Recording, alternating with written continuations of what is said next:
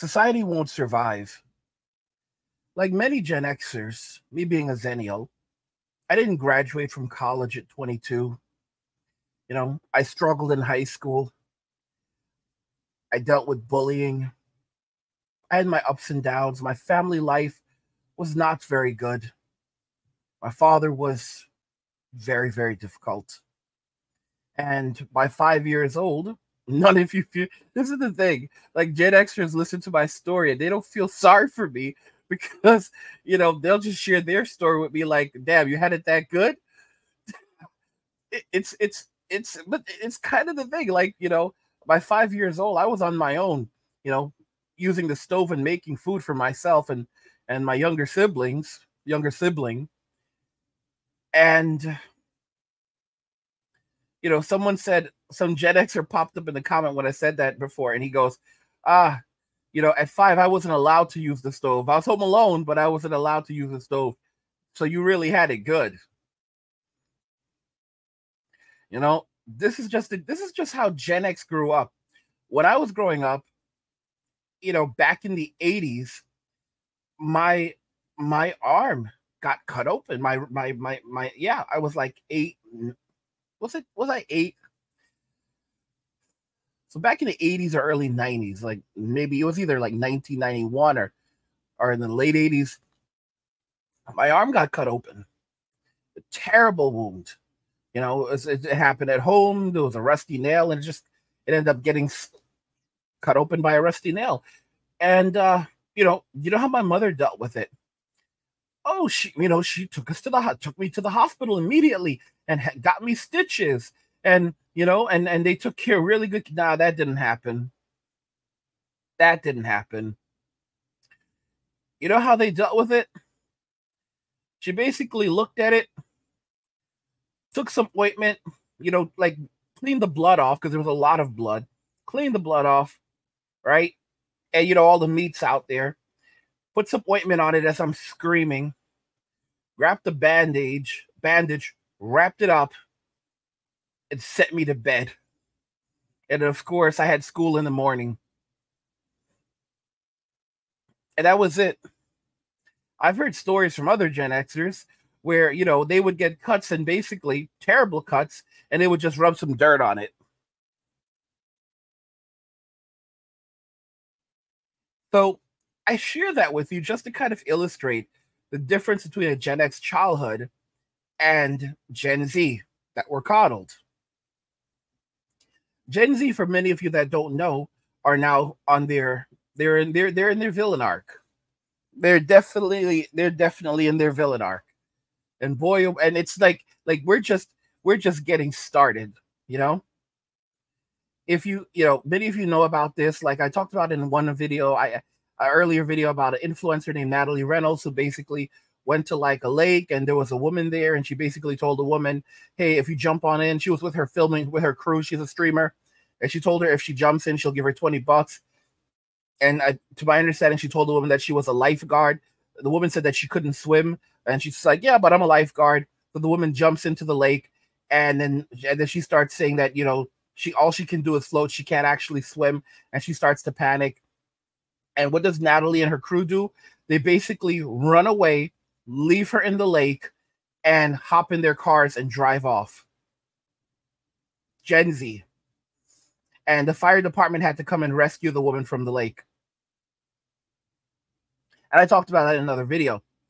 And many of you also know about this whole quiet quitting thing. What to know about quiet quitting vacations, the new work trend, infuriating bosses. Now, you have to understand, there's a difference between working, having a remote job where you are contracted to, where you can work anywhere in the world. For example, you're a consultant or whatever, but you're not being allowed to work at home. You are contracted to work from anywhere in the world, right? There's a lot of the passport bros do that, passport kings. But then there are people who are allowed to work from home. But when you're allowed to work from home, you're simply just that. You're allowed to work from home.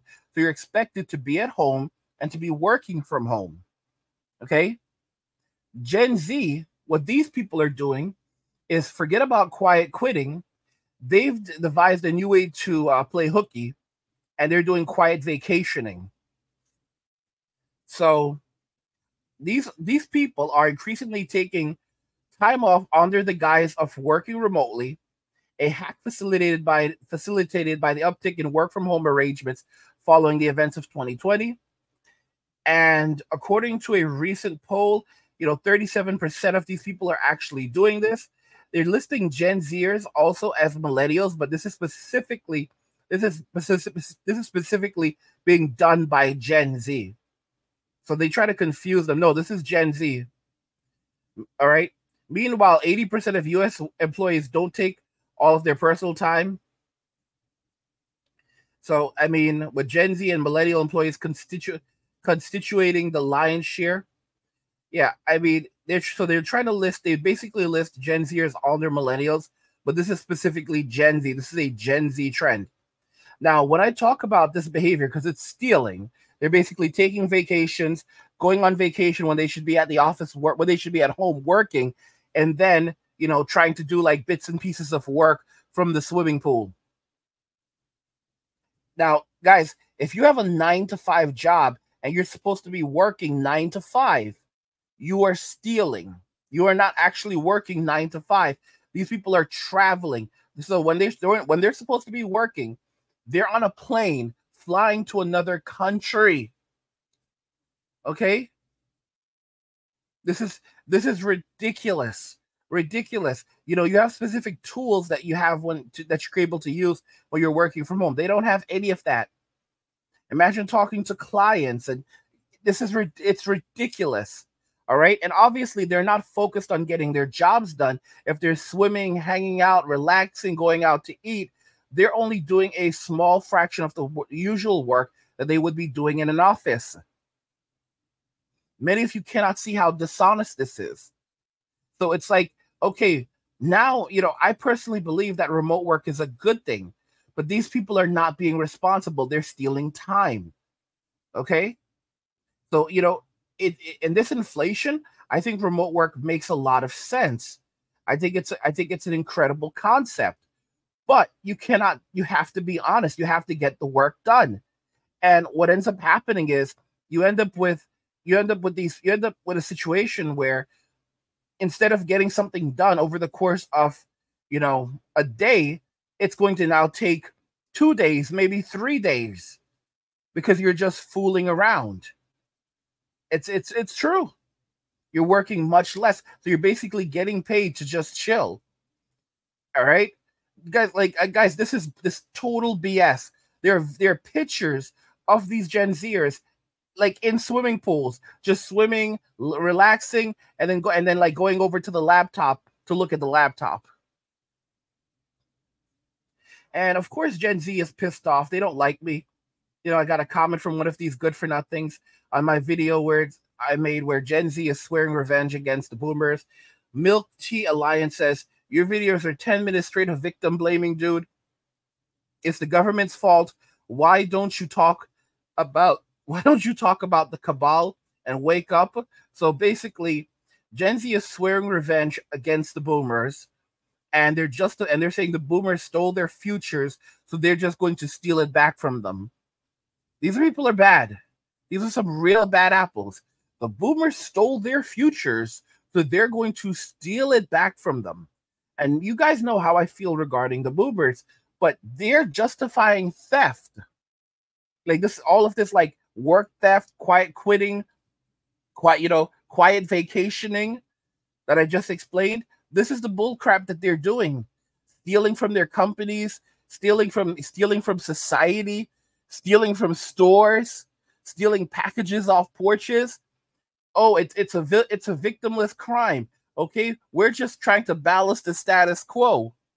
Billionaires shouldn't exist. We need to wipe out the ultra wealthy and redistribute that wealth.